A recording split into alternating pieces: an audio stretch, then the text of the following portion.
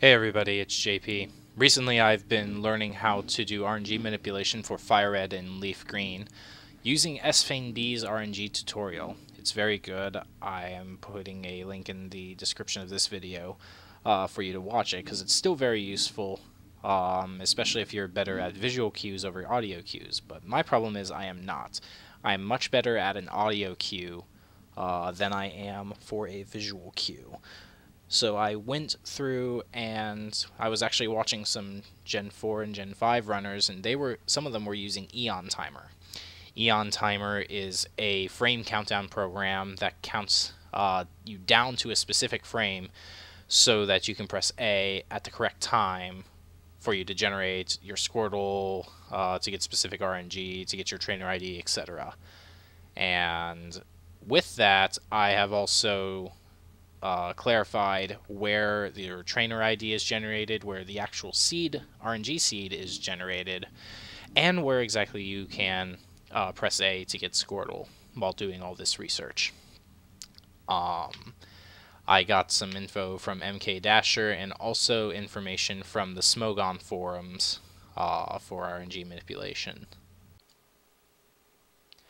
So up here in the top right is Eon Timer with the Glaceon here.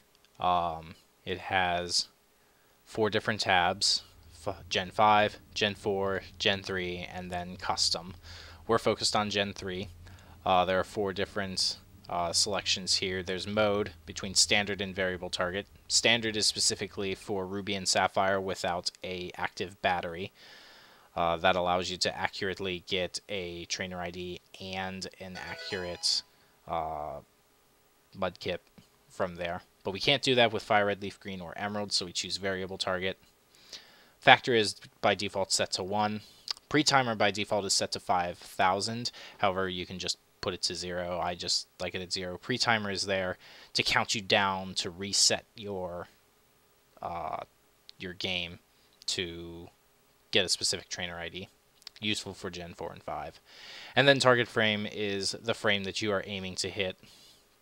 So when you press start and then later on press update, it will give you a countdown to the target frame, and then it will count from 5 to 0, and it will time you directly into the frame. And it counts down from 5, 4, 3, 2, 1, and on 0 is when you would press the A button in order to get the frame that you need. In addition, there are some settings with the settings button here. 3 tabs: Actions, Application, Timer. The only one that's relevant is Timer, at least as far as this tutorial goes. The console, it has a drop-down box for Game Boy Advance, Nintendo DS, DSi, or 3DS. That's to accurately generate the frame rate that you need. If you're using Game Boy Player or Game Boy Advance, you would select GBA. If you are running your FireRed cartridge off of a Nintendo DS console, you'll select Nintendo DS because they do run at 2 different frame rates, although very slight differences between them. Down at the bottom, there is the refresh interval. By default, it's set to 8. I have it set to 1. A lower number gives you better performance or better accuracy at the cost of performance, I should say. So if you have a computer good enough to handle it, I would definitely suggest having a lower refresh interval in order to accurately maintain your timer. With that, you would set it up with live split. The big thing to do to set it up with live split is you have to set your split button, or rather your start button, on live split to spacebar.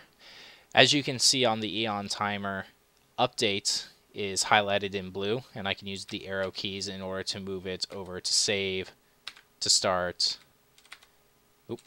And if I go too far, I accidentally move over to the tabs. But you want the blue highlight hovered over start, so that way when you press the spacebar and you have live split with a global hotkey of start set to spacebar, and you're focused on Eon Timer, both start at once, or at least as close to once as possible. So you'll want to press A and then and also press your spacebar at the same time in order to accurately get Eon Timer going.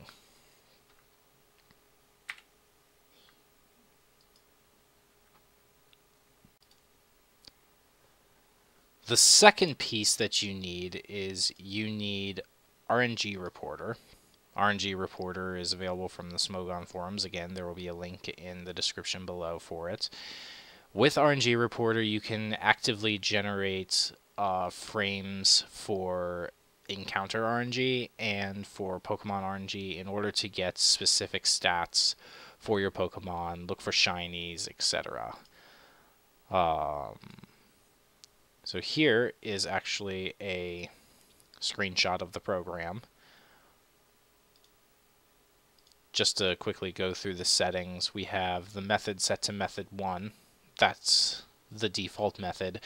That's the one that's generated whenever you have a fateful encounter with a Pokemon, like you get gifted a Pokemon, you run into a Moltres or a Zapdos or something like that.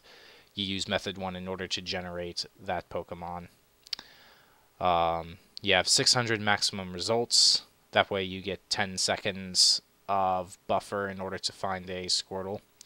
And the starting frame for FireRed LeafGreen is 4100. And that's the earliest opportunity that you would like to have in order to get a Squirtle with runnable stats. Runnable stats: greater than or equal to 24 attack, greater than or equal to 25 special attack, greater than or equal to 25 or 19 speed, and nature is mild or rash. For HP, defense, special defense, these are set to none, left blank. That'll get any value for those, and it won't care about them because we really don't care. You also don't care about gender or ability. The ability is always the same. The gender doesn't matter. It's better to have female, but it really doesn't matter. Once you have your trainer ID, you can use a hex converter in order to get it to the seed box down here. And once you press generate, it will generate Squirtles based on your original seed, which you get from your trainer ID. So, for example, in the screenshot, with a seed of 0, there are 2 runnable Squirtles. There is Rash 25 special attack, and then Rash 26 special attack at frame 4519 and 4521, respectively. Most likely we would go for 4521 in this case, because it has better attack, better special attack, better speed, is female, has perfect defense, etc.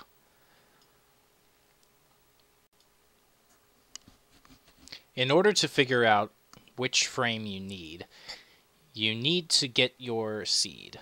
To get your seed, you need to get your trainer ID. And to get that, you need to know when the trainer ID is actually generated. So we said earlier that 4100 is the general starting frame that you want to go for with Rng Reporter. That's the amount of time it takes from seed generation to choosing your Squirtle at the earliest convenience. So for that, we need to find out where the seed is generated. The seed is actually generated when you press OK on this screen. 18 frames after you press OK, the seed is generated, and then 4 frames later, your trainer ID is generated from that seed. So I press OK here, and the seed is generated. I have my trainer ID. I can go through and check my stats. And if you decide that you don't like your name, you can always press no and go back, and when you press OK again, it will generate a new frame, a new seed, a new trainer ID. Everything before that doesn't matter. You can spend forever on the boy-girl selection screen if you're having a war in chat over it. So in order to do a test run, we'll go for target frame 4500. Down here is just an example.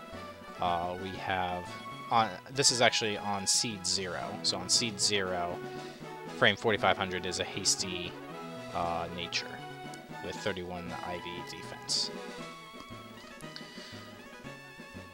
In order to get an accurate target frame, you're not going to put in 4500. you're actually going to put in 4482. This is because it takes 18 frames to generate the seed, so you've got to aim your timer less in order to give you the proper amount of time to get to Squirtle. So 18 frames less than your target frame is where you want to go.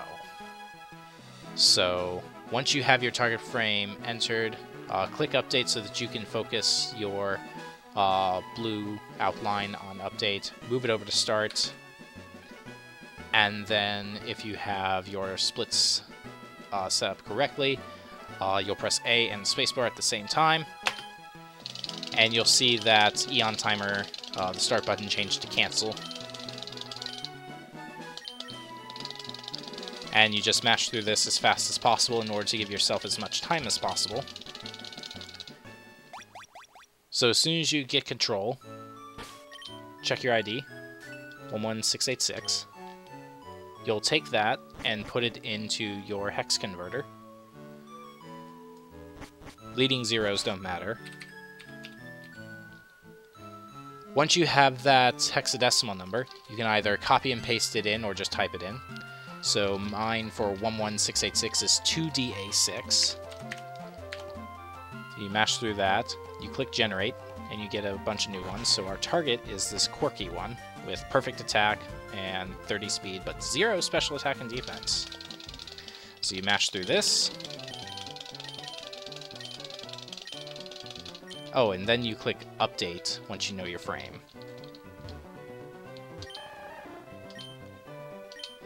This is where it's generated when you press A after this text.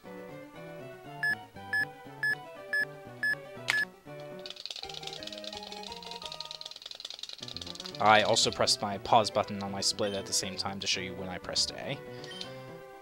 So hopefully that got me frame 4500, and I got this quirky Squirtle. But we'll find out. We actually got the quiet Squirtle that was right after it. Or did we? Let's see, 11, yeah, we did. So the quiet Squirtle, which is right after it. So minus speed, so the 27 stat doesn't matter. Plus special attack, so the 3 stat doesn't matter. But it does have 0 attack, so we can see that attack is 9 there. So we know that we were exactly 1 frame off of our target Squirtle with this. And that's using the sound countdown from Eon Timer.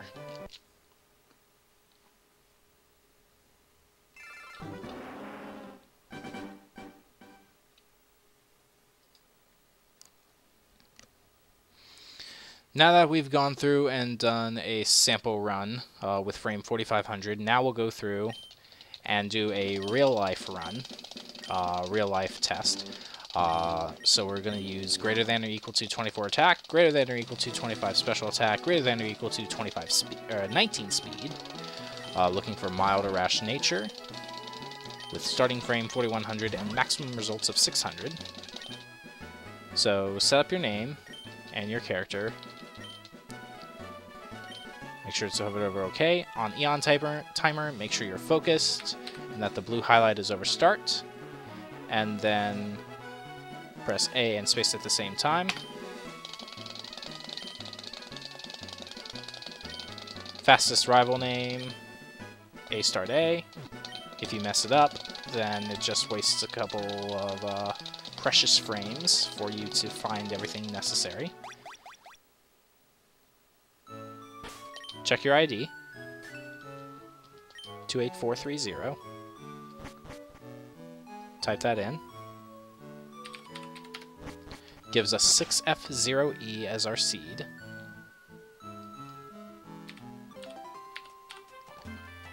And generate, and we get 1 at 4435. So calculator, 4435 minus 18. That gives us 4417 as our target frame. Put that in, click update, and you'll get your countdown on Eon Timer.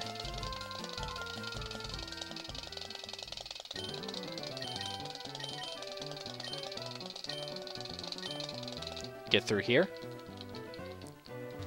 and get on Squirtle selection.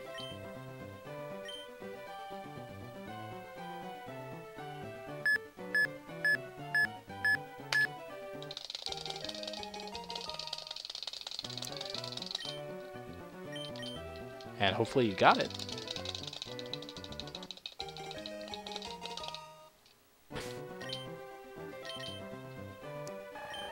And we got serious instead.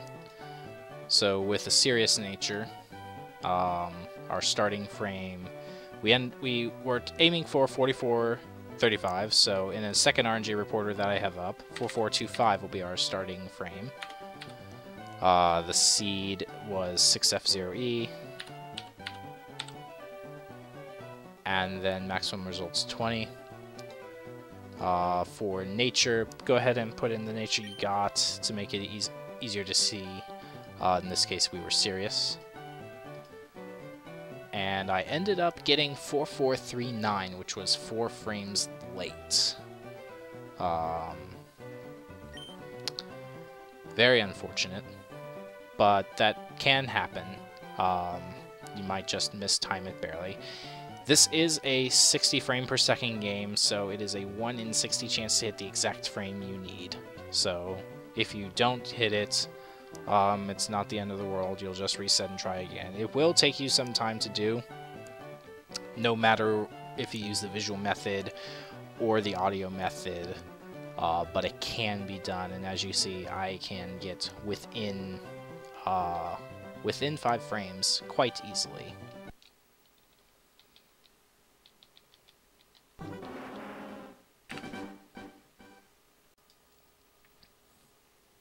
So thank you all for watching. I actually did multiple attempts of the real life one. Didn't get any usable Squirtles with a correct time frame. I always came within like 1 or 2 frames and 4 at the very end. I couldn't get an accurate Squirtle to show it off, but it does work. I have done it before. You can use either the visual method or this timing method. Either one does work. They are both very accurate. I am more preferential to the audio one than the visual one. But you can do either one. And with this strat and with this knowledge, hopefully you'll be able to get better Squirtles and get runs at a faster pace. And I'm hoping I get that as well. That way I can improve my time for both Any Percent and Round 2 in the future. So once again, thanks to SFayneB, Roushmore, and MK Dasher for the information that led to knowing how RNG Manip works for FireRed and LeafGreen, starting from New Game. If you have any questions, hit me up on Twitter at JPManix, or leave a comment in the YouTube, or leave a comment on the forum thread for Pokemon speedruns that I'll probably just add to SFayneB's thread, but I might also make a new thread as well. So once again, thank you for watching, and I'll see you on Twitch.